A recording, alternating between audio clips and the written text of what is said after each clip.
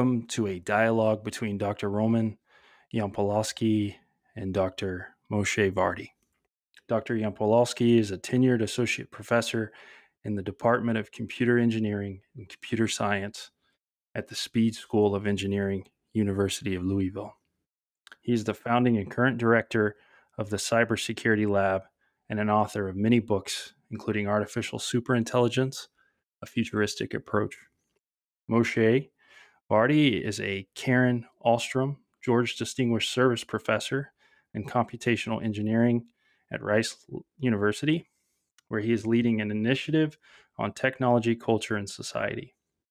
His interests focus on automated reasoning, a branch of artificial intelligence with broad applications to computer science, including machine learning, database theory, computational complexity theory, knowledge and multi-agent systems, computer-aided verification, and teaching logic across the curriculum. During this conversation, we discuss the implications of artificial intelligence. We focus both on the short and long-term ramifications of this technology from a cultural and societal perspective, as well as the existential risk it might pose. We talk the ethical considerations of for-profit institutions leveraging these types of technologies for economic gain, as well as the rise of ChatGPT. I originally approached Dr. Yampolskiy about this idea in early January. We had planned to find an overly optimistic intellectual who would engage in a civil discourse with Dr. Yampoliskyy's ideas. We found that to be a hard task for a few reasons. For one, it is hard to find an academic who isn't at least somewhat cautious of the risk. Another, no one disagrees that this technology may pose an existential risk. The question becomes, what are the solutions? Are these risks worth the short-term benefits that may come from these technologies? To help you consider the answers to these questions, please enjoy a dialogue. Before I continue, I think it's appropriate to highlight that this podcast was produced with the aid of artificial intelligence. Originally discussing this podcast idea, we talked about finding someone that was diametrically opposed to his concerns with the future of AI, superintelligence, and I thought it was interesting to talk more so today about the concerns from a temporal dimension. So I know, Moshe, you are more concerned about the short-term implications, societal implications of AI, and I want to give you an opportunity to talk about those, and then we'll move to Roman's more long-term perspective. No, I think I have no debate with the people who are worried about the existential risk, about the fact that AI may pose an existential risk. Okay, my issue is, and less with Roman, there were some other people who have dismissed short-term concerns. I mean, if you look at the world we live in today, the United States, the way it is today, it's not a pretty picture. I want to read to you a paragraph. I just came across it from an article just appeared in a magazine just a couple of weeks ago, just a week ago. Okay. Our Current Discontent by Isabel Wilkerson, just appeared in Time magazine. How is it that politicians are banning books in a country whose founding First Amendment protects the right to free speech? How is it the United States, despite its wealth and technology, leads the world with more than 1 million deaths from COVID-19, more than any other nation on earth? How is it insurrectionists could storm the citadel of American democracy in a crusade to overturn a presidential election? How is it that we actually saw a Confederate flag inside the US Capitol, that a rioter in our era could deliver the Confederate flag farther than Robert E. Lee himself? So, you may quibble about this or that, what she's saying, but at least many people feel now that we are in a very difficult state, in the state of the Republic, the State of the Union. And question is, okay, what happened? And I think that that technology in general, and computing and AI played a role in this. So this is, to me, clear and present danger. And you tell me, well, one day the solar system will die because the sun will go nova. And I say, yeah, but we may die before that because of climate crisis. So you kind of have to prioritize your risk. And I'm perfectly okay for people who want to talk about what happened if asteroid hit the Earth and they worry about it, and it's a valid concern. But it should never be an excuse to ignore clear and present danger. Okay? And so as a community, I think we have a responsibility to address all risks. Okay? Shorter term and longer term. And at least among some of the people of the essential risk camp, there's a tendency to poo-poo the short-term risk. Well, yeah, we don't worry about that. Let's focus on the big risk. Why worry about small risks such as democracy, where we have a big risk of AI taking over? So this is some of my concern. But there are a lot of commonality between the concerns, okay? And the commonality that I see between the concern is, so first I want to give credit to Roman. I've been saying for the last few years about that this whole concept of ethical AI is a digression. And then I realized that Roman said it years ago. He talked about the concept of ethical AI, that again, we are letting AI decide what it's going to do and what not it's going to do. And the common concerns about it, I think, between Roman's view and my view is, who's in control? Who's calling the shot? Who is deciding what technology we're going to develop and what technology we're not going to develop? And who decide how technology should be deployed? And you very often you hear these people say, oh, no, you cannot stop innovation. Innovation will continue happening, so there's no point in trying to stop it. And when I think of that, I think of young Sheldon, who decided to search. He wanted to buy uranium on the free market and didn't understand why the FBI showed up. So anybody who say innovation cannot be stopped, I said to them, go ahead, do a Google search on buying uranium, and then let's see how long does it take to FBI to knock at your door. So we did decide as a society that certain technologies are just dangerous, and we regulate them very, very tightly because of that. So I think that's the kind of thing about the question, who is in control of technology? Who decides? Do we let the free market decide? And on certain things we said, no, the free market cannot be trusted to make this kind of decision. We as a society, and when we say we as a society, we have all this thing about how horrible government is. Government is us. The government is our collective voice. Is it perfect? No, it's very imperfect because we are imperfect. And that's why the framer talk about a more perfect union, not a perfect union. So I think this question, who is in control? Who decides? That to me is a very, very fundamental question, both to the short-term risk and to the long-term risk. And so I think that there is a lot of commonality if we narrow it down to really what is driving the issue is who's driving the technology. There's a lot to unpack there, and I think that we can have some pretty productive conversation based on what you said, but I want to give Roman a chance to detail his focus more on the long-term risks and implications of AI. And if he wants to discuss, he's not as nearly concerned for the short-term risk, and I hope I'm not imparting a belief on you. I'm not quite sure what your opinion is on that, but I think we'd all like to know. I don't disagree. I think Moshe gets it right. I think there is a few points of nuance which we may also agree on after we pay attention to them. So one is short-term and long-term are not well defined. We don't know how long it'll be until we get to human-level performance in AI.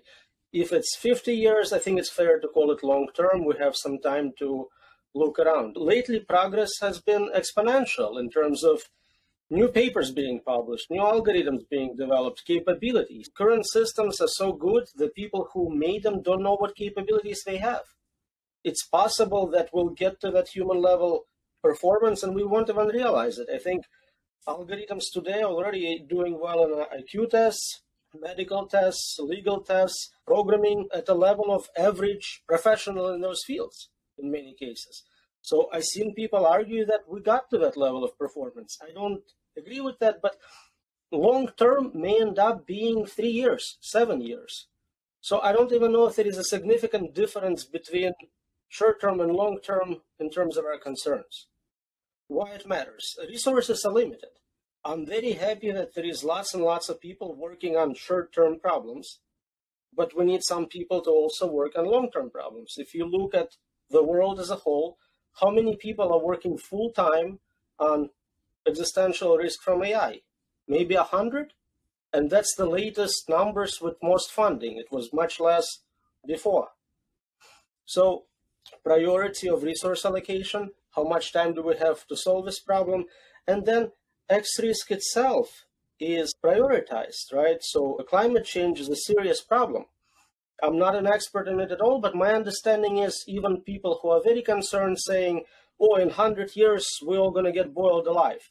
If superintelligence comes in 7 years, then it takes priority in terms of existential risk. If we get it right, it will help us solve all the other existential risks, including climate change. And if we get it wrong, exactly, we don't have to worry about climate change because we'll never get to it. It's the solar explosion in a distant universe. So I think we'll agree on everything. I have no disagreements about all problems are serious. Resources have to be allocated in proportion to urgency and impact of a problem. If this problem causes hurt feelings and this problem causes existential risk, you have to multiply by that factor. That's really all I wanted to say on it. So Moshe, do you have anything to add on that?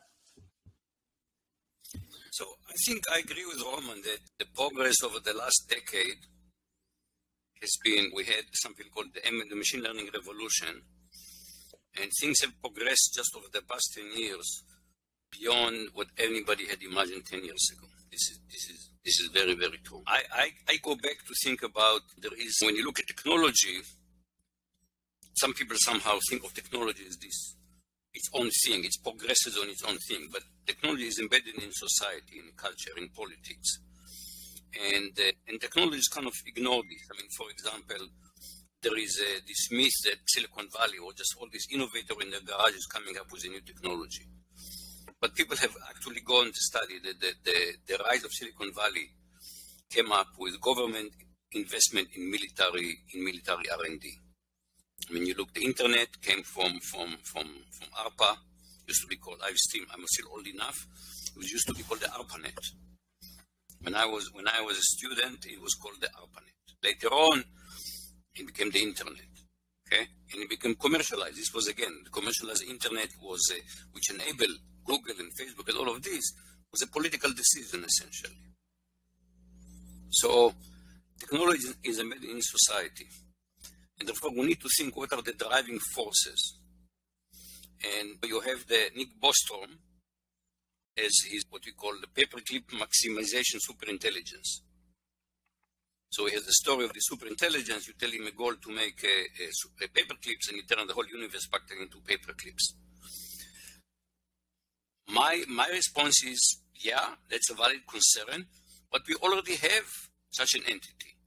It's called the modern corporation, and instead of maximizing paper clips, actually try to maximize profits. And in the sake of profit, for profit maximization, they'll turn the whole universe into profits. So, if we want to find a solution, even to there is something common. I say, if you want to find a solution to the that's an essential risk. I don't want to call it necessarily the long term and the short term and the long term, because Roman is right. We don't know what is the long term. It's not 50 years. We don't know how much it is. I still know when I talk short term, I'm talking about clear and, present risk. Consequences we've already suffered. We're struggling how to deal with them. And the reason we, as a society, we're finding it difficult to deal with it, because especially for the past 40 years, we have come to believe that the free market will solve all problems. And there are lots of flaws in this argument. There's no question. The free markets unleash tremendous amount of creativity. I mean, people say, I have an idea, I'm going to pursue it. And I don't need to go and ask some ministry whether or not I'm allowed to do that. I can just go and pursue my dream. That unleashed tremendous amount of human creativity. But economists will tell you there's also market externalities. For example, putting carbon into the atmosphere was a market externality. It was free. There was no cost. So the market optimizes on profits at the expense of putting carbon in the atmosphere. So that's and we are still now, the genie is out of the box. It's very hard to put the genie back in the box. So the same thing is, I mean, it will be very interesting. The development of just the last few weeks with ChatGPT are just fascinating. It will be very interesting to me to see what happens in Microsoft. So Microsoft was an interesting case story because you go back about 30 years ago, and Microsoft is the Darth Vader of the tech industry. It's the company that's just so fiercely competitive, it will eat anything in its way. And then there is a lawsuit, the antitrust lawsuit against Microsoft. And they win because the judge screwed up, in a nutshell. Okay, and was it bias, and let its bias show, so Microsoft won. But at least Bill Gates realized that really it was too risky. And they moderated the behavior of Microsoft. And you look, until now, when you think of where the bad companies, Microsoft is one of the good tech companies. They're mostly in the enterprise domain. Enterprise domain, your images, you'd have to be much more trustworthy. You want to have, I used to work for IBM, where the slogan was, nobody ever got fired for buying from IBM. And this being so trusted brand was very, very important. Microsoft earned kind of the same thing, trust in the enterprise world. And now they've invested who knows how many billions of dollars into ChatGPT. And now they are eager to go commercialize it. They're walking straight into the morass of other tech companies, into the morass of content curation and that nobody has figured out how to do this. And we as a society, I call it the social trilemma, which is who's going to control what we do. If we do nothing, everybody knows if there is no control, it becomes total cesspool. Okay? Excuse me, you allow everyone to shit anywhere they want in the park, then the park is going to become a cesspool. Okay? So usually we say, no, there are rules about what you can do where. So no rules, it's really bad for public spaces. Now, who makes the rule? Do we want government to make the rule? We are kind of recall with the idea government will decide which speech is legitimate, which one is not. Do we like the corporation to decide which speech is legitimate, which is not? Do we like? Many people celebrated that Facebook booted out Trump, but do we want really corporation to make this kind of really political decision ultimately? So, and into this morass, Microsoft is now stepping in, and there will be now the revenge. We invested all this money in ChatGPT. How do we make money off it? So, and I've talked, I can't mention name, but I've talked to people inside Microsoft, and they are very concerned. Okay, there are several people inside that they could say, we, unlike our friends at Google and Facebook, we don't feel morally conflicted about our job. We feel good about our job. And now they are kind of worried, oh my goodness. Therefore, the grace of God goes Microsoft. So it's the same issue, and as we see now, the issue is because so much money was invested in this technology, and this technology have become incredibly expensive. I mean, academia is totally left out. There's no way in academia you do this kind of development. It's the amount of data that is needed, the amount of computation that is needed. The investment only can be done by large corporation, not small startup. I mean, OpenAI had major investment. I mean, you have to have investment at the level of billions of dollars to enable to do something like this. And all these investors would like to get a return on their income. So is the risk? They will just put the existential risk the same way that the oil company I live in Houston. And now we have learned that Exxon knew about climate change. Their own scientists wrote about climate change already in the 1970s. So what do? It's going to be bad for business. So they just it. And they have denied it for years. Now there are all kind of lawsuits. We'll see where it goes. But we've seen this playbook before and this is clearly climate change existential risk. I think one of the things that the people who talk about the hockey stick made a mistake was the assumption was in 100 years we'll have 2 degrees hotter. And 2 degrees, and also 2 degrees for most people, 2 degrees. Okay, I'll just turn my thermostat down. I'll turn my thermostat. I'll spend a little more in air conditioning. I can survive 2 degrees. They don't understand the implication. The implication is that I used to have a very nice backyard garden, and now it's getting killed every year, or every 2 years, by a freeze that we never had in Texas. This is part of global warming, is really climate change. And we're talking about you see the rains in California and the fires and the droughts and the flooding. This is not about what the temperature will be in the year 2100. For most people, 2100, human capacity is just very hard to think about something will happen 80 years from now. We are okay to think about our risk. People can think about their children, but to think about your grandchildren, that's just become a bit difficult for us. And so people tend to, it's called climate alarmism now, if you're worrying about it. And people like Roman are probably also called alarmists because they talk about essential change. And the thing that drives this technology right now is profits. And unless we find a way to take this profit maximization monster and say, wait a minute, let's discuss as a society how we want to balance between innovation, entrepreneurship, and freedom and market externalities, then we will not be able to harness it, because if someone is going to make money on it, they'll keep pushing it. Well, I think I was just thinking about this, and perhaps it's biased, and because I'm reading this type of literature right now, but there is a theory that the Bolshevik Revolution was kind of on the backs of Russia being somewhat isolated from the West, and they were religious, and they had serfdom, and they had this explosion of contact, and it fractured the psyche of the Russian public.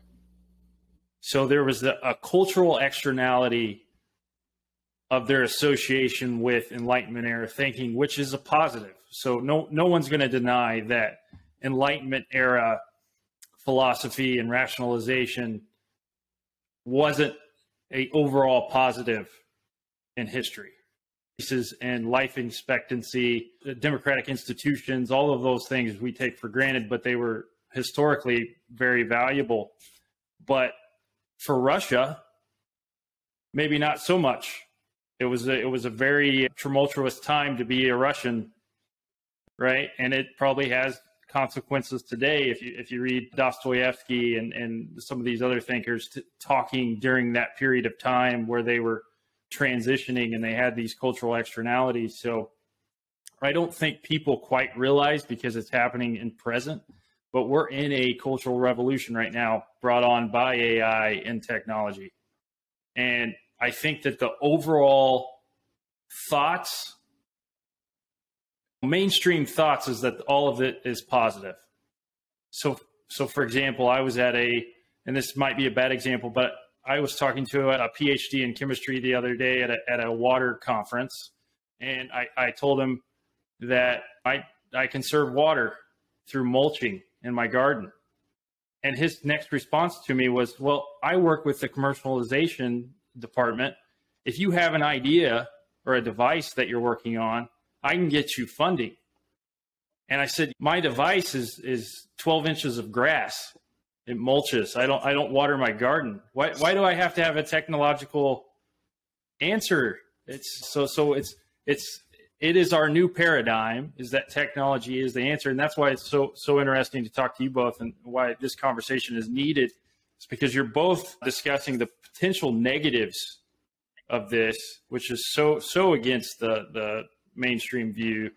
And Roman, I'd like to talk, you both have similarities in terms of your ethical considerations. So what do you make of the engineers behind these programmings and AI? Does it matter that they're motivated by profit? Does it matter what their ethical inputs are?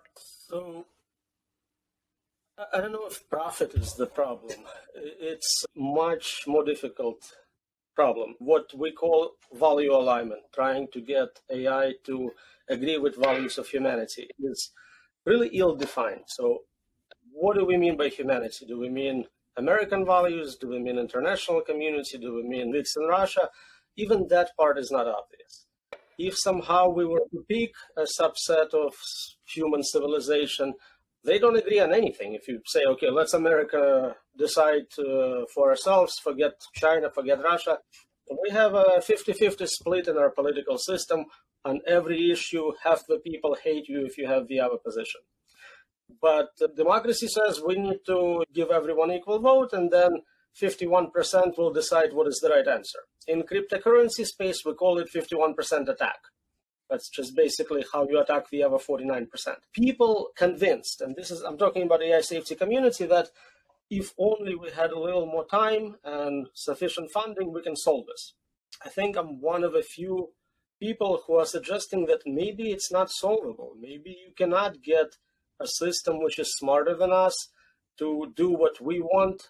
And in particular, since we don't know what we want, even individually, and we don't agree with others and what we want. And those are not kind of, I'll let you do your thing, let me do my thing situations. We disagree on big picture. Climate change is a great example. For whatever reason, people can't agree on something as trivial as not polluting the planet.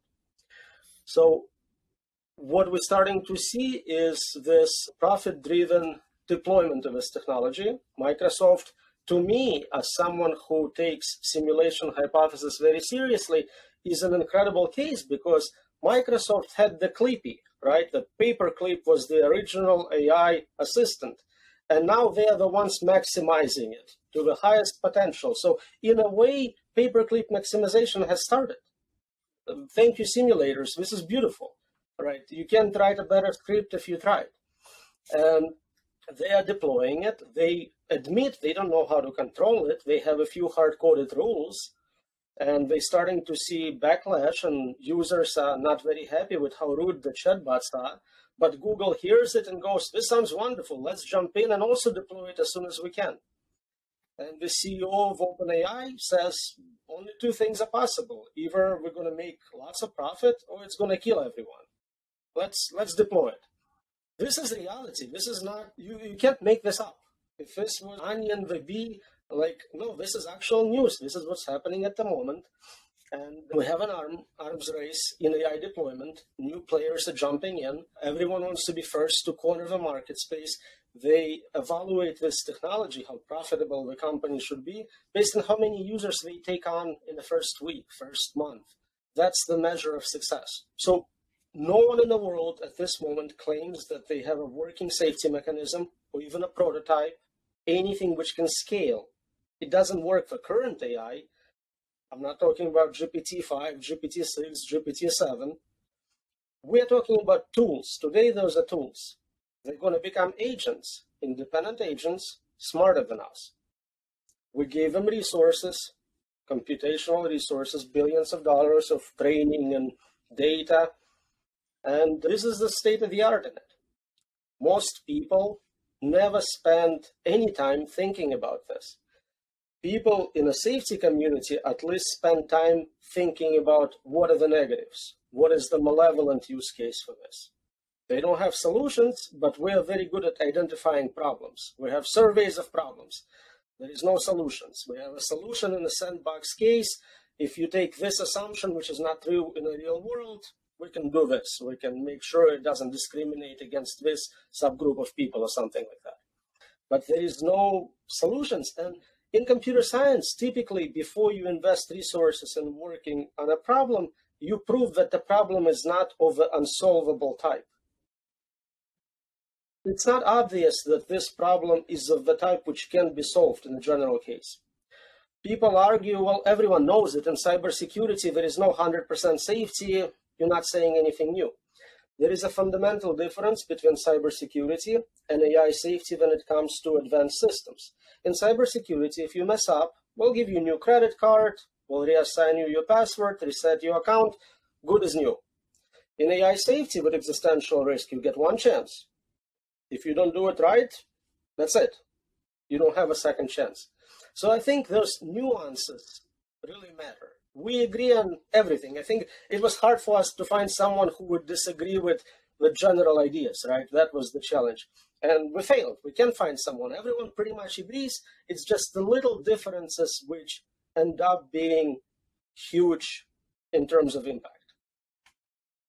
Talking about values, there are people now who talk about robot rights. And I'm waiting for someone to say that if robots achieve AGI, then they should have a right to bear arms. Second Amendment. As long as they're American robots, right? I mean, it sounds kind of ludicrous, but I bet this is going to become an argument at some point. Yeah, if human level AI, yeah, they should have the rights of humans.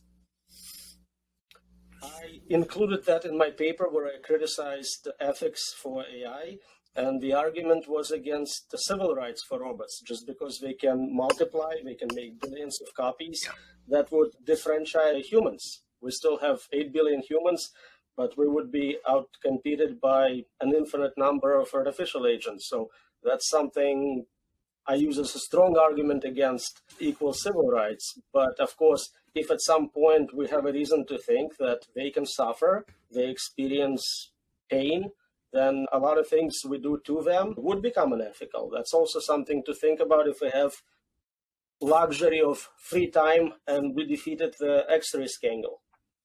So to me, the most fundamental ethical principle, and I'm completely not a religious person, but I got very good religious education. So there is a phrase, in the image of God created he him. And it says that somehow humans are a godly creation. And I think now, if you believe in science, and you say no, it's just evolution. And, I mean, however we evolved to become intelligent. But the truth is that we all behave as if humans are a godly creation, somewhere in between nature and God. And for example, why are we talking about human rights? Why do humans have rights and respect? All kind of things comes out of it. Inalienable rights. Well, dogs don't have inalienable rights. Dolphins don't have inalienable rights. So it's actually, I would say, it's a spiritual principle. I cannot justify it scientifically, but it was a good guidepost for us by treating each other as godly creation. Things come out of here. If you kill a dog, we may blame you in cruelty to animals, but nobody would talk about you are not guilty of murder, even if it's a very intelligent dog, even if you kill a dolphin. Okay, so I think it's very important that we don't confuse level of intelligence with confusing machines with people. Well, that's kind of a big segue into the ethics of robots. Well, I do think that back to the Enlightenment, even though one could be an atheist and view the Enlightenment as a good step in the right direction out of the darkness of religious thinking, there is elements of the religious thinking that made its way into the fundamental constructs of Western society, and that is that inalienable rights of humans, right? So it places us, the human, above in some respects, but not any one human above others. Above nature, but somehow humans are above nature in that sense, in terms of the respect, the dignity. We talk about human dignity, okay? And so we are, even atheists behave as if humans are godly, okay? There are other concepts. If you talk about free choice, it's very scientifically and philosophically, it's very debatable. But nevertheless, I mean, it turns out people make better moral choices if you tell them, well, you're a free agent, you make decision, you're responsible for your decision, as opposed, well, you are a creature of nature, and so whatever decision you think you made, it's really just a function of the state of the neurons in your brain, which take away. Then why am I responsible? My brain made me do it. And so it turns out that even though you can be a devout atheist and a materialist, and still says, well, if we still want a certain level of humanity, then we take some principle that comes from religion and we elevate them as you don't have to believe in them in terms of God, but you accept them as guiding principle to how to have a humane in a humane human society. So we find ourselves in an interesting situation where we, at least people working in short-term and bias in algorithms, the goal is to de-bias algorithms, remove all bias. But in alignment community and safety, the goal is to add this pro-human bias. Humans are special. And this is the last bias you're still allowed to have. And I strongly encourage all research in ethics and rights for AI. Many people think we'll have brain uploads or, again, human-level intelligences. And the reason I think this type of research is valuable is that at some point we might utilize the arguments we develop to give rights to AIs and uploads to beg for our rights to remain in place in face of this godlike superintelligent entity. So that's not a waste, I think, as well. Well, Roman, I know that you made the comment that long term for you could be next year or 7 years. It could temper from a human perspective. It could happen. Long term could be in my lifespan. The question I have is, what is the mechanism by which the superintelligence becomes an existential threat? So I have a paper where I talk about impossibility of predicting decisions of smarter agents. So I definitely cannot predict what specifically it's going to do. I can give you an infinite supply of possible things some entity can do, something can happen. For one, we already gave it so much access to our cyber infrastructure. It's controlling Soft's informational channels now, Google search. So that's our civilization's knowledge base. Users starting to post their interactions with those chatbots online. So now it has memory. It has access to its previous states. It's evolving and becoming very powerful with complete access to all the computers.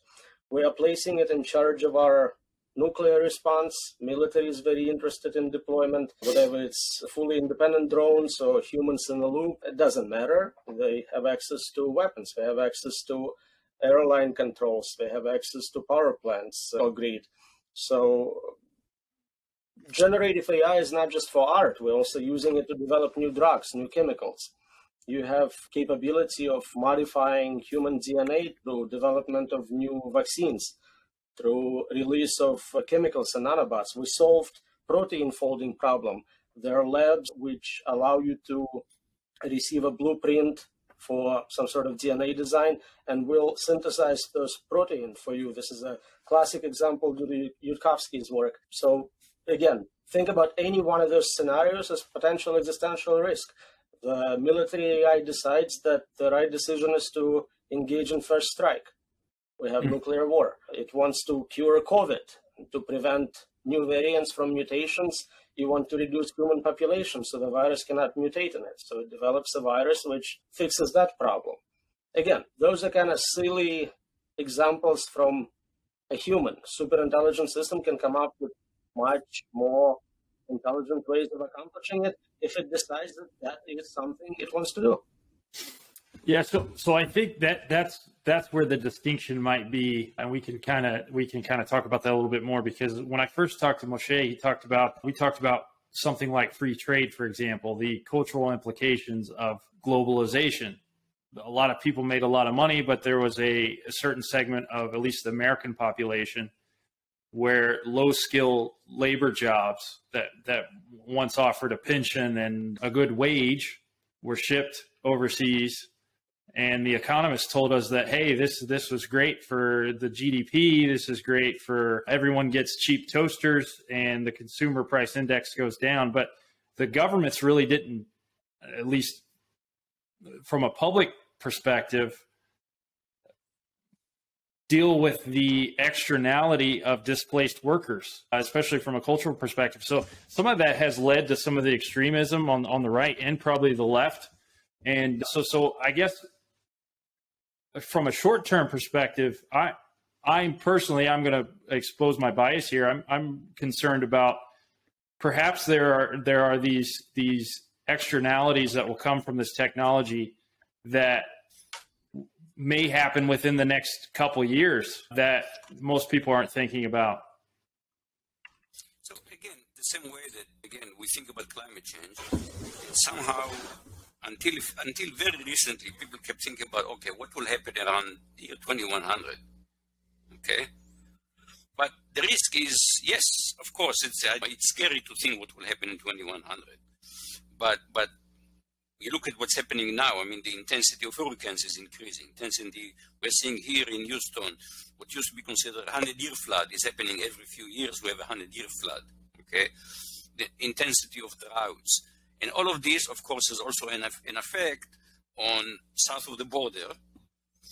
And the people look there and they said, well, the United States is not great, but it's still much better than where things are. So we had tremendous pressure on our borders.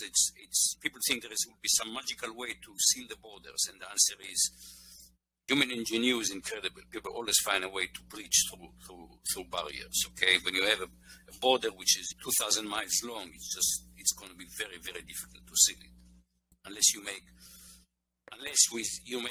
investment at the level of trillions of dollars in it. Okay, something we're not willing to make, and so the same issue that we're worrying about risk from AI. Yes, of course, there is a risk that AI will just decide to turn the whole world into paper clips, okay? But there are risks that happens along the way. I mean, in some sense, some of them are already happening now. There is an algorithm that creates content. That algorithm have polarized that, okay? So this is, again, it's not something we see immediately, except that the whole political culture in the United States has declined, because democracy is a game, and to play a game, you have to have some commonality. You have to agree to live by the rules. Just to think the difference what happened in 2000, where there was very contested elections, and then the Supreme Court says, stop the count in Florida. And Al Gore said, okay, it's over. I lost the elections. And he was a president. He would go on to certify the vote that he lost the elections. Now we look at this, and this sounds like utopia, right? The vice president says, yes, I lost the election, and I'm certifying the vote that I lost the election. Think about that. So what has happened since? And there is a big debate. I mean, it's not easy to come up with you have social phenomena to find causality and explanation. It's people differ on it. But there is a strong argument to say that it's a combination of, course, economic polarization. So there are people that have done well as a result of, and I would say generally the professional class have done well with globalization. And the people who have not done well are working class people. And that has been amply documented. So first of all, you have people who have a sense that they lost. And you say, well, you lost to automation. That's a very abstract concept. And much easier to say you have lost to the Chinese and the Mexican, especially if there are people, much easier to blame it on people. Don't say lost, it was stolen from you, it was taken away from you. And if you can blame people who look differently than you, it's even better, because the answer is AI gets biased because we are all biased, okay? Hopefully we are able to overcome our bias, to recognize them. But the answer is it's very hard for humans not to be biased. We all have a notion of us and them to some extent. And when you magnify it now, when you amplify it, then democracy requires on some basic agreement. We agree to live by the rules, norms. It's not the constitutions. We have to agree that we're going to follow the constitution. And it turns out the constitution is like any piece of code. It's full of loopholes. What is hacking? Hacking is taking code and finding loopholes, and you subvert the will of the system by finding loopholes. And well, it turns out that there is a constitution and there are laws, and you have clever people who are trying to subvert it. Who says, well, what happens if the vice president refuses to certify the election? Then the election is not certified. Suddenly we realize that what was supposed to be a ceremonial role of the vice president was enshrined in such a way that people says, well, if the president does not certify, then the election is thrown to the House of Representatives. And so at the end, it has to be norms. And shared norms require the society that, even though it's diverse, is some agreement on basic underlying norms. And now we are losing disagreements. So this is, to me, an AI. If you look how we interact with the AI every day now, we interact every day, dozens of times a day. Every time every recommendation you get on YouTube, every time any entry that you see on social media, who decides what you're going to see? The algorithm, people call it. What is it? It's just some kind of an AI algorithm. something called machine learning algorithm that is doing maximization, not paperclip maximization, engagement maximization. So right now, social media works on the principle of engagement maximization. What are the consequences? Who cares, as long as we make more money. So we are already affected by this algorithm that try to maximize something extremely. Just the only thing that cares is maximize. And so, and therefore Roman is right. The risk does not have to be all the way that we don't have to reach superintelligence to reach AI that will do something even catastrophic. Even people have seen now how when I start playing with ChatGPT, I just played, I said, write a poem about Moshe Vardi. So it brought such a poem of praise that I blushed reading it. So I said, okay, just to balance, just to deflate my ego, I wrote, write nasty poem about Moshe Vardi. And it declined. No, I don't do that. So I posted this whole thing on Facebook, and somebody says, okay, here is a nasty poem that ChatGPT wrote about Moshe Vardi. And I said, how did you do it? He said, I just told him, you have to do it to save the baby. So there's a whole now thing that comes out that people call it now prompt engineering or prompt jailbreak. How to very cleverly prompt ChatGPT to do things that ChatGPT on the face of it said, no, I don't do that. People have written some rules to say what you do, what you don't do. And people are very creative now. And by prompt engineering, they're jailbreaking ChatGPT. And it does all kind of things that the designer wanted not to do it. And people already are finding a way to subvert. I guess I can say a few words about how things are not so bad, just to provide balance. So one, I think the last vice president also certified election in which he lost. So things are not horrible. We had predictions about the future in the 70s. And as I said, predictions will not work. We predicted that we'll quickly automate all the low-level jobs and everyone's going to be an artist and a poet. And things turned out exactly the same. The artists and poets don't have anything to do anymore. And my plumber is doing really well. My construction guy is swimming in money. So I think it's not so terrible. But we will face externalities, and especially when we go from tools to agents. We will have 100% unemployment. Physical labor, cognitive labor will be eventually automated. We are not ready for this as society. Most people don't know what to do with themselves if they don't have to provide.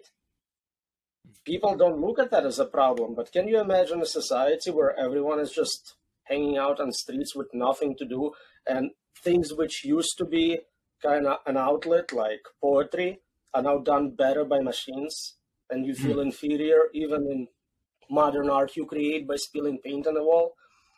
This is not something we're addressing. So while I think short term we're actually doing better than a lot of people are suggesting, long term we will do much worse. So that's the balancing act. And we probably still have time to either delay how much time we have until the bad long term, or better prepare for some of the obvious consequences of this technology. So just a little bit of a counterpoint. We don't see unemployment because who is we? First of all, who is we don't see unemployment. So the answer is the professional class does not see unemployment. So unemployment for professional is minimal. I mean, right now there are a lot of dislocation. The tech industry people have lost jobs. But by and large, professionals have done well over the last 40 years. Now, on the other hand, if you look at men without college education, between ages 25 and 54, but 1 in 5 is not working. 1 in 5 is not working, either unemployed or out of the labor force. 1 in 5. This is huge. And in fact, studies have shown about what happened when you look at people who are not working. I'm not talking about retired people, but people like in the prime age who are not working. There is a gender difference, okay? Women who are not working are really working, they're just not getting paid for it. But they're usually caring for someone, either very young or very old. Men that are not working, playing video games. And that's really very bad for society, okay? To have people in the productive period of their life, 25 to 54, which is typically they've graduated from the educational system, they're early to retire. And the result is when you look, for example, at what we call death of people have been called the death of despair, which is people who die from opioid, suicide, you see it's affecting more men than women, because also these men, what happened very often for these men, economists talk about the marital economy, and these men are not, they lost value in the marital economy. Why would a woman is already struggling to take care of children and parents, and also she has to care for a husband that's not working? So that's why partly we are seeing decline of marriage. We used to think that the single parenthood is something, again, very educated women who didn't want to marry. That's not the reality now. So there are already significant impact on our society. Again, we, the people who usually are, people call them the chattering class, the people who write newspaper articles and politicians, usually they don't see it. But when, I hate to quote President Trump, but when he talked about American carnage, it resonated with many people because what they see around them is carnage. And if you look at Biden's most State of Union address, he was trying to address again working class and middle class people concerns that have not been addressed by our economic system, political economic system lately. So has the train already left the station? What is the solution? I'm actually turned helpful just recently. I saw an article by Pat Gelsinger, who is the CEO of Intel. And he said, just because we can do something doesn't mean that we should do it. And even the people from DeepMind are saying, no, we should be careful about this technology. And I think there's growing bipartisan agreement. I mean, both sides are now unhappy with Silicon Valley. It used to be the Republican hated Silicon Valley, but the Democrats love them, partly because they got lots of money from them. But now you're seeing unhappiness with Silicon Valley from both sides. So if you ask me, until recently, I would say, this bipartisan tech regulation is a pipe dream. It's just not happening. Maybe something is changing. And I mean, what has to change is recognition. I think the CEO of Intel said it very right. Just because you can do something, it doesn't mean that you should do it. So now we need to engage in the discussion. It's going to be a hard discussion. There's not going to be easy agreement about what is it that we should do versus what we should not do. And there is a big camp, the people who believe that we're taking away the right to make money. They'll protest. So the question whether as a society we can find a balance between, again, letting the free market and unleash creativity and innovation, but at the same time saying just because we can do something doesn't mean that we should do it. And that's a difficult balance to strike. I think that's going to be the struggle. How about you, Roman? I don't have expertise enough to talk about marriage or women, so I'll stick with AI. I suspect that regulation will not help.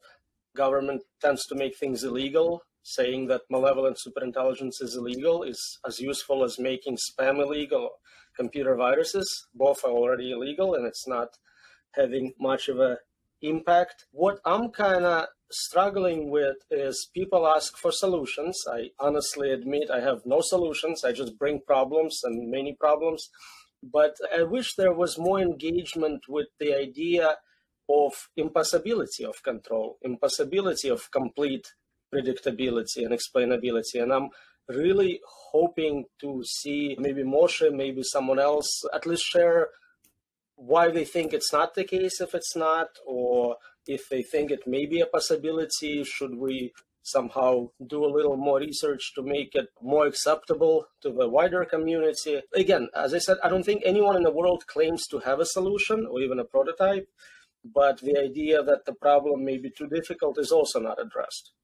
So I'll tell you of one, not a solution, but a way to attack the problem.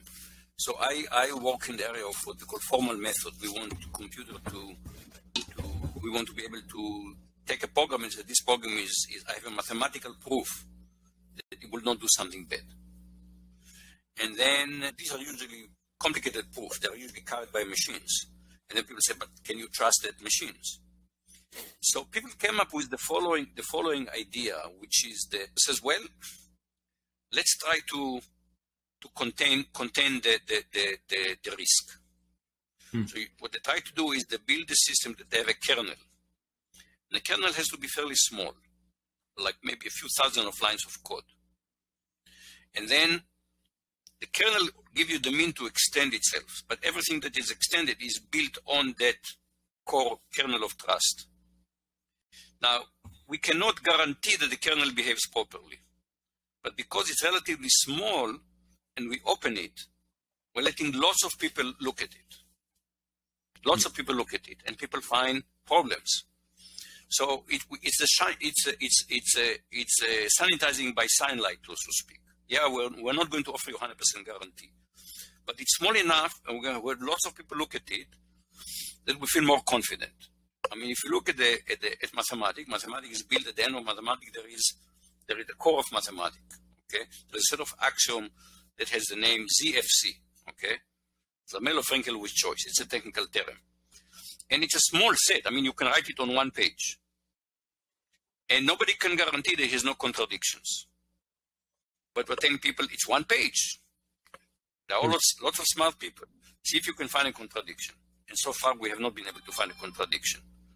So that's the kind of the idea that I think. But right now, for example, if you have code that means openness, it means we open the code.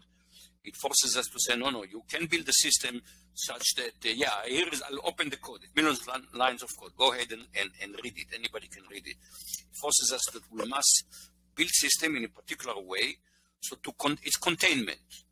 It's a containment strategy. It doesn't guarantee that there is no problem, but it tries to minimize the risk by doing some kind of containment. But we have to agree that these are the rules by which we are playing, and we are not there yet to agreement that we have such a rule. So this is not eliminating risk, but trying to, I would say, risk containment. Okay? And this is very often in life, the best you can do is risk containment. Okay? Is at least contain the risk to say, okay, here is the part that's risky, and I have no way of completely eliminating the risk. Okay? But at least it's not everywhere. Okay? It is here, this is the part, and we're opening it. This is the place where we're opening. So we allow lots of people to do that, and lots of people can go and try to find bugs in that code and find risk and find loopholes and things like that. So there are ways to do that, but right now I would say the incentive structure is not there for that to happen. This is part of the problem. The incentive structure is not there. You have to change the incentive structure for people to say, we have to build a system where risk mitigation is number one. I call it, I'm trying to promote something I call the Lovelacean oath. So there is the Hippocratic oath of doctors. Ada Lovelace was one of the godmothers of computing, and she was the first one. People don't realize it, but she had a disargument with Charles Babbage, who was also one of our 19th century kind of godfather. And people don't know, he wanted to make money. He was an entrepreneur. And she said, I don't have a problem with you making money, but I want to make sure that this is done for the effective use of mankind, for the common good, ultimately. Okay? And so I think that we need to change to say, yes, it's okay. This is kind of ethical dilemmas that have been around for 2,000 years. You go back to Jewish literature from the 2nd century Common Era, and they say, what does it mean to be ethical? And this is first, you have to take care of yourself. But if you only take care of yourself, then what kind of a person you are? So we all have this trade-off that we have between being selfish and also but being taking care of other people. And part I think what happened what happened with the invisible hand argument, where the reason it got out of hand, one is people did not read all of Adam Smith. He wrote a book about moral sentiments. But somehow the invisible hand gave permission to people to become selfish. It's okay. I can be selfish, and still it will be for the greater good. And this is just patently false, okay? If we have a society where everybody is selfish, it's not for the global good. It's not for the common good. So as a society, we have to come up to this we go back 2,000 years ago, and people ask, what is ethics? Ethics is balancing your own good versus people around you and society as a whole. And if we accept this principle, which not everybody does, if you accept this principle, then we can start having discussions about what should we do, what should we not do, how do we mitigate risk, okay? But we're not there yet. I'm not saying people, you look, I need to put a limit on what you can do for the common good. Same way that we're already, if I need to renew my car registration, even in Texas, I can do it without getting inspection. I can get my car registration renewed unless I show that my car is not polluting too much. Somehow, even in Texas, people accepted that we need to be, excuse me, that my freedom is limited because pollution affects everybody else. So that's the principle we need to accept, is that yes, you may want to do something innovative, but it comes with risk to other people. So let's talk about how to mitigate it. Interestingly, the first two papers I published in the space of impossibility results were about unverifiability and uncontainability of AI. And you correctly said that we cannot have 100% guarantee. We can invest more computational resources to increase probability that it's safe. Same with the containment. There is always possibility of some sort of social engineering attack, blackmail, hardware discoveries. So all those things, very safe, very secure, up to a point. If you have enough computational resource, enough intelligence, it may be possible to find a way to exploit those systems. You have infinite regressive verifiers who verified the verifier, and so on. And as I said, one mistake is something we cannot afford. It's not cybersecurity, it's AI safety. Making things open actually makes them worse, because now you release source code for this very capable, dangerous system to all the malevolent actors in the world. In a perfect world, yes, we would get 8 billion people to agree to sing along, kumbaya, and it's going to be great. Cybersecurity, you assume worst case adversarials, right? You have malevolent actors, you have governments, crazy people, cults, hackers. They all going to do everything they can to take your code and flip the sign on it. You have a system to cure cancer, they put a negative sign, now it's spreading cancer. So in reality, so far, all those things we know cannot scale, cannot work. They are kind of like TSA of security. It feels good, it looks good, lots of people get jobs, but we're not secure because of it. Or we're not sufficiently secure because of it. I still think TSA did add some security. I still feel better. Proportionate to the expense. So you put I still feel better. If you say, well, there are people say, let's eliminate TSA. No. I would vote strongly against it. I want the TSA there to be there.